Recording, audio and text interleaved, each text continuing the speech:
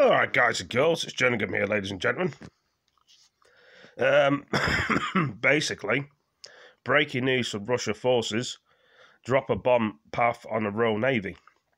Basically, Russian forces have dropped a bomb in the British Navy. Pardon me, I got a bit of a hangover today and my eyes are a bit sore. At TalkTalk, you get super fast fibre That's broadband. stupid TalkTalk. Free unlimited calls to UK mobiles and land. See these bloody annoying adverts. A Russian border patrol boat has fired warning shots at a Royal Navy destroyer, and a Russian plane has dropped 4 bombs in the path of the ship in the Black Sea. Russia's defense ministry says the confrontation took place near Cape Feuerland, a landmark on the coast of Crimea, after the destroyer entered its country's territorial waters. Well, our Foreign Affairs editor, Deborah Haynes, joins me now. What do we know about where exactly this ship was and whether or not this action was justified?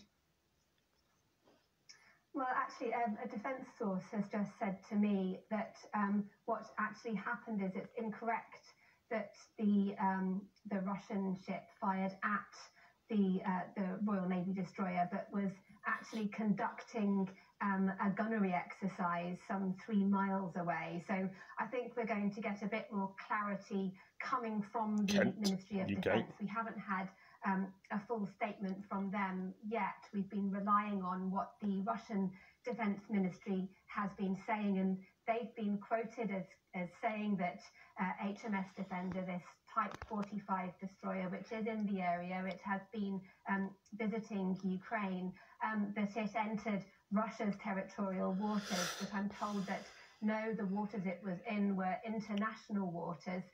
Clearly, the annexation of Crimea and the territory, the sovereignty of the waters around that area are disputed. But whatever the actual argument over the logistics of what happened, clearly it's provocative. Even if the ship wasn't directly fired at, as the Russian Defense Ministry is claiming, the fact that these exercises were taking place so close to a transiting Royal Navy ship is clearly going to be seen from the UK side as a provocation. From the Russian side, I imagine they'll see the presence of that destroyer as a provocative act by the UK. So it's a very tense situation between the two sides, and I think we're waiting really to hear what the Ministry of Defence has to say to give their version of events. At the moment, we really are just relying on what the Russian Defence Ministry is saying. See.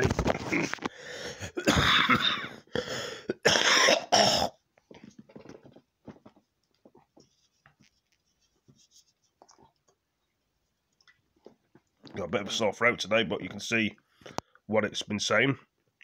Oh, coughing up phlegm. Anyway, I better end the video. Anyway, thanks for joining me. Peace. I've got a sore throat. Everybody has a sore throat. Just a bloody phlegm in my mouth. Anyway, see you next one. Peace.